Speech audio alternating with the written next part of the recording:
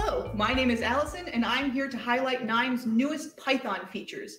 I am joined today by two of the developers of this feature, Karsten and Adrian, who are going to help walk me through this a bit more. Now, over to you. Thanks, Allison. We're really excited to show you what we have in store for you today because it could actually have a big impact on the future of KNIME.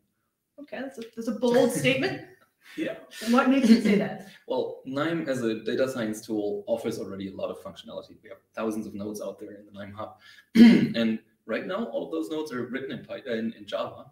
And but the Python community actually has a lot of nice toolkits for data science, for machine learning, for deep learning out there. And they're releasing updates all the time. And it would be hard to integrate those via Java somehow. But wouldn't it be cool if we could do this from Python directly? And that's exactly what we're about to do with this release. We're offering a new integration so they can write KNIME extensions in Python directly. And you don't even have to write a single line of Java code around that. And well, voices say that this is even easier than writing KNIME nodes in Java. All right, throwing down the gauntlet a little bit there, but I will believe it when I see it. So do you guys have a demo or something you could show me? Yes, of course. We brought something for you to check out. So here we have two nodes written purely in Python. So here on the right-hand side, you have the Python file. And as you see, it's not that long. I mean, it's like 115 lines. I guess there's a lot more in a Java file, at least if you have everything included.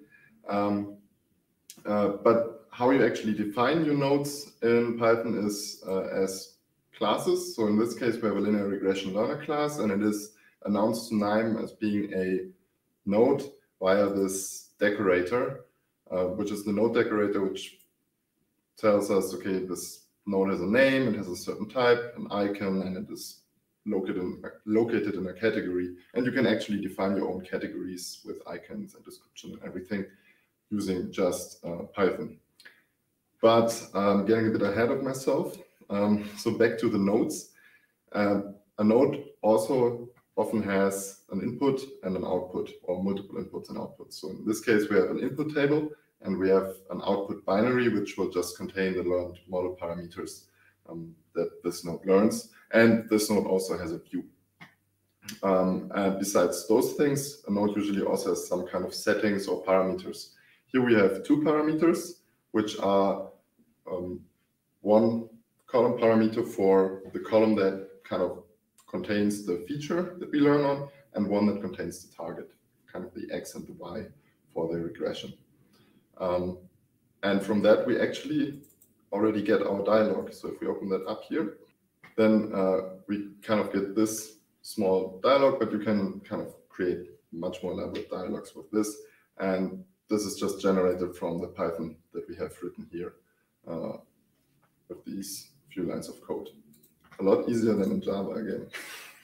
All right, I'll concede it is looking a bit easier. But what about when you get to the real meat of the node? When I want to execute something, how do I tell Python I want to execute this algorithm as a KNIME node? Good question. I mean, KNIME nodes still have to follow the same pattern as a Java, well, as they do in Java. In Python, it looks the same. You need a configuration and an execution method. A configuration of a KNIME node means you get the information about the inputs, meaning for a table, what columns it has, so which type the column has, and which name, and so on. And you need to provide the same thing for the output. So if Adrian shows you this for the node here, there we actually append a new column to the table and say that this has type double and a name predictions. And that's what you need to do during configuration. And during execution, obviously, you need to do the number crunching. So you get the full table with access to all the data, and or here also the trained model. And then you can select, you can retrieve the data from the table, for instance, as a pandas data frame, if you're used to using that, and select the column from that data frame, namely the column that we've selected using the parameter that Adrian showed before. And then you can predict on that column using the trained model, add the predictions as a column to your table, and convert that table to KNIME table again, and that's what we expect as an output if you have a table output port. And that's all you need to do for a full-fledged KNIME node. So now it can actually execute in KNIME.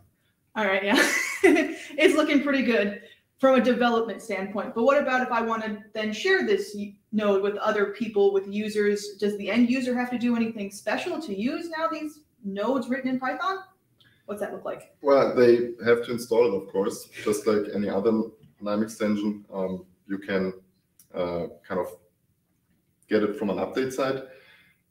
Of course, if you write your own node, that's not on the KNIME update site yet, but we made it really easy to just create your own update site using a rather simple script that will then kind of produce this update site. You can give this to your colleagues or friends. They can point KNIME to that update site and just install the node, or actually the extension. I mean, you could write 20 nodes in no time if you wanted to. And the cool thing is that those nodes or this extension comes batteries included. This means it even contains a Python environment to run with. So for the end user, it's really hard to tell the difference. Am I running something written in Java? Am I running something written in Python? That's kind of the main goal that we had with this whole feature. Yep. So to wrap this up, what we are adding with this release is actually allowing you to write a complete KNIME extension fully in Python. So you don't have to worry with Java code, and you don't have to bother with a lot of boilerplate. And this is really cool because it opens up KNIME to a lot of new people who haven't been able to share their toolkits with KNIME users before. So we're really curious to see what you're going to do with this. If you have any suggestions, questions, want to talk to us about those new features, please go to the KNIME forum in the development subcategory.